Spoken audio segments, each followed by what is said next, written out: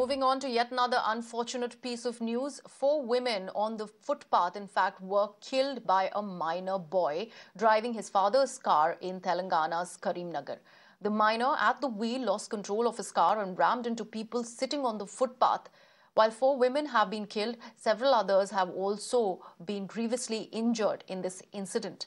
Now, there are 3 minors traveling in the car, which was reported, and all of them have now been arrested.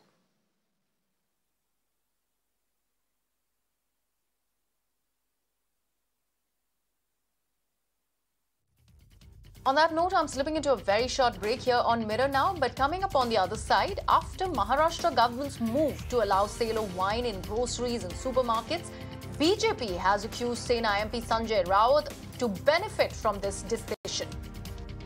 That's coming up on the other side.